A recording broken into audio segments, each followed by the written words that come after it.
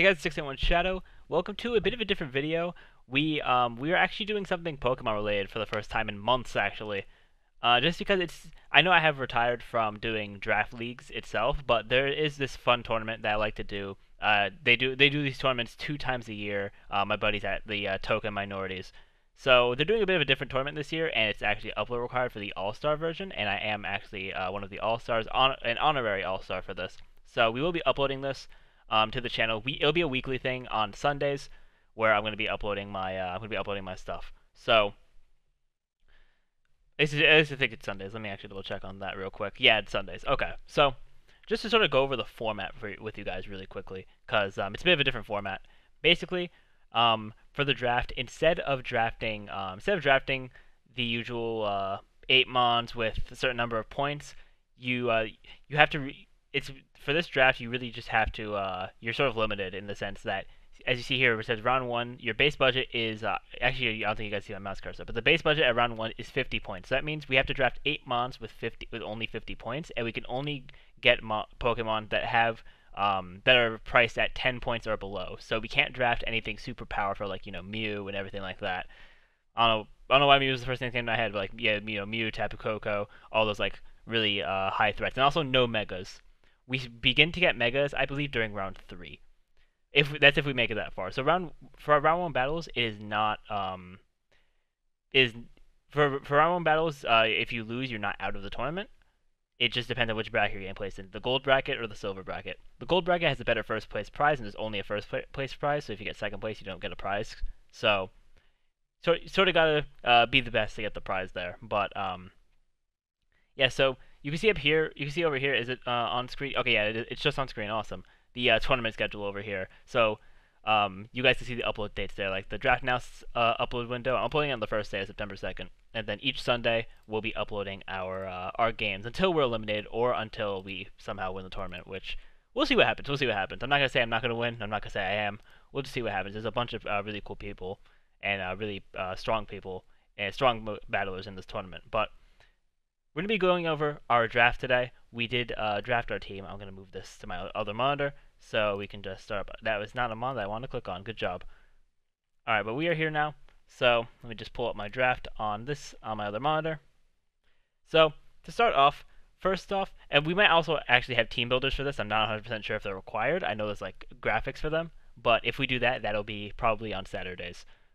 Just do like, Saturday, Sunday for these. But for our draft, the first mon that we picked up was Galvantula, and Galvantula is definitely a very solid mon. I wanted to start off with it first because it's a relatively fast electric type, and it also gives me access to sticky webs, which is a very great move, especially in this round, considering that there's a bunch of mons that are like the fastest mons aren't down in these point values. So if you can get sticky webs up, and if they don't have good hazard removal, then it'll be really good to so that a good amount of my mons could be faster than mons on other teams. So that's very good. But then otherwise, very strong special attacker. With Compound Eyes, I can pretty safely run Thunder because Thunder's accuracy gets boosted to like I think 90 something percent from up from like 70, which is pretty good. Yeah, hold on. Thunder is see where's Thunder? Well, I'm just saying it's Thunder, right? Unless I'm just being stupid. Okay, yeah, it gets Thunder. Yeah, 70% accuracy. It gets boosted to like 90 something percent, which is honestly really awesome. So that's really it for Galvantula. Nothing too special on that. But then the next mon on our list here is going to be Bruxish, which is our Z-mon for this draft, because Bruxish is a very powerful physical attacking water type. I personally have not used this mon in the format, but I know it definitely is very strong with his abilities. If you use Dazzling, when the Pokemon is active, allies are protected from opposing priority moves. So if you're sort of scared of priority 1 week, you can run that. Strong Jaw gives bite-based attacks 1.5 times power, which is honestly really awesome, and a Wonder Skin, which is probably that's probably not going to be something that I'm going to run very much. But Strong Jaw makes this thing very strong because a lot of its attacks, a lot of its like key attacks that you can see are bite-based. So you have like Ice Fang and you have Crunch. And you have a bunch of other stuff, which is honestly really cool. So this mon is definitely very strong, and pop like a Water EMZ on that thing, and it'll just be doing a bunch of damage as well. So Bruxish is very powerful. I'm honestly really excited for it. Then next up, our next mon here is the Chestnut, which is another mon I haven't really used.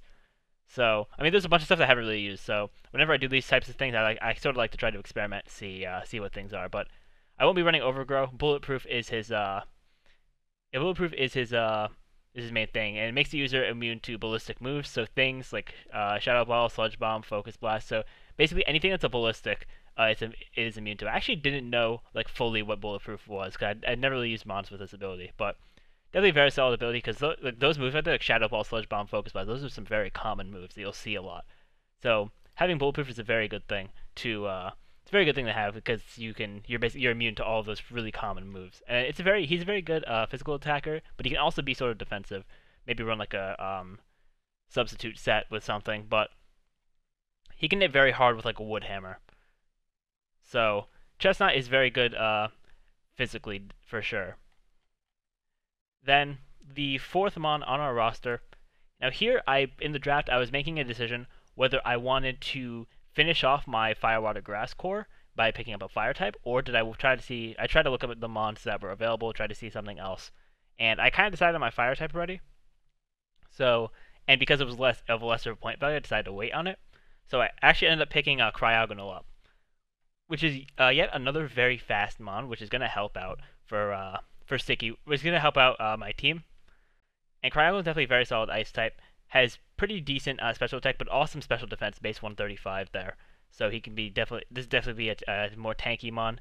I believe he gets Rapid Spin. Yeah, it gets Rapid Spin. So we do have hazard removal, which is definitely going to be very important because a lot of people I saw picked up fast Stealth Rock users. So it's definitely going to be very good to have Cryogonal being able to get rid of those hazards. But otherwise, it has some pretty standard stuff for an ice type, like Ice Beam. It gets Freeze Dry, which is super effective against water, and overall just pretty basic in that regard. So next up, I decided to actually take my Fire type this time, and picking 3 mons to start with C in a row, I actually pick up regular Charizard. And regular Charizard is a threat, another fast mon. I definitely picked up a pretty fast team for this draft, which I am excited for.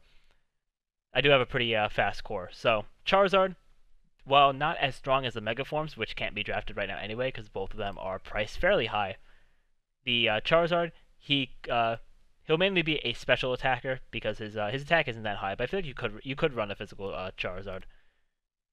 But this thing could definitely put in a lot of work. Flamethrower, and you can run Flamethrower. You can run maybe like Air Slash on this thing, but Charizard can be strong. Maybe give it like a choice specs because of how fast it is, and this thing will be doing a lot of damage, without a doubt. And next up, our sixth mon. For number 6, we decided to pick up a more defensive option, or especially defensive. So we get Licky Licky. And why I'm picking a more specially defensive mon now? Well, I mean this thing could be either or, but I know fighting type moves would do a number to this thing defensively. So I feel like since it can be run either way, it is helpful considering that, especially if we run it especially defensively, that gives Cryogonal more of a chance to be offensive, which can be very good in certain matchups.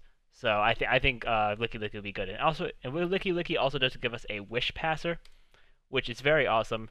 Definitely will help me to keep my team healthy. Let's see for abilities. Own Tempo could be good. Cloud 9 if I'm facing a weather team, and then Oblivious can also be because Taunt is. I feel like Taunt will be somewhat common in some things, so that's definitely pretty cool. But this mon is definitely it's kind of versatile, but it will more than likely be a defensive variant for me, or defensive or especially defensive, one of the two. It will be bulky in some way. For number 7, I decided to go because Licky Licky. I was looking at it mainly for its special defense. I decided to get something physically defensive, and with only 7 points left, I wanted to try to get 8 mons. So I did decide to pick up Quagsire for 4 points. And Quagsire definitely a pretty good lower tiered mon for defense. We have Unaware on it, which if my opponent's setting up, like if they have 2 Swords Dances up with their attack at +4, Quagsire will take the hit as if they hadn't set up any Swords Dances at all and they're at neutral attack, which is pretty awesome. And then there's some things, like some also niche things, like I could run Damp if I want something niche, or Water Absorb for like niche things, but overall, this would mainly just be a tanky mon with Scald, Earth Power, kind of doing some damage. But this is gonna be our other possibility for a physically defensive Pokemon, which is definitely gonna be pretty cool. And then lastly, but certainly not least, we had 3 points left, and I was like, okay, with this, I want a Ghost type, so I'm gonna pick up the Haunter. Now Haunter, definitely a very interesting one. He has great special attack and is fairly fast too, getting up to what does he get up to? He gets up to 317 speed if he is max speed, which is definitely awesome. Then we have so he can, and I think Haunter does get a good amount of moves here. Definitely gets like Shadow Ball. He gets what's he calling? Actually no, not type, category, special. He gets a bunch of stuff. He gets Clear Smog for if mons are setting up. He is fast too, so that could also be very helpful. Dark Pulse. I know he gets Shadow Ball. We saw it already. Energy Ball and Giga Drain. Dazzling Gleam as a fairy move. So this thing gets a bunch of good coverage on here for sure. Icy Wind as well. I actually didn't know it got that. Very interesting. So yeah, this gets a bunch of moves, and Haunter will definitely be a very interesting mon to do. So as you can see, we have a very fast team. It's gonna be very interesting to see how this team is going to work out for us. But with that, that is going to be the end of the draft analysis. Thank you all for watching, guys. I'm sorry if it seems like I was sort of talking a little fast. I just want to get this done in sort of one burst, and because I am recording this the night before, so this will be out on the 2nd of September, and then we'll have weekly battles on Sundays. And if team builders are required, I'll make sure of that. I'll make sure of that as soon as possible. But if they're required, you'll see an upload on Saturday for our team builder. But if not, then you'll just have the battles on Sundays. But anyways, with that, thank you all for watching. Remember to rate, comment, subscribe, and share, guys. Let me know what you guys think of the team in the comment section below. And I will see you all next time.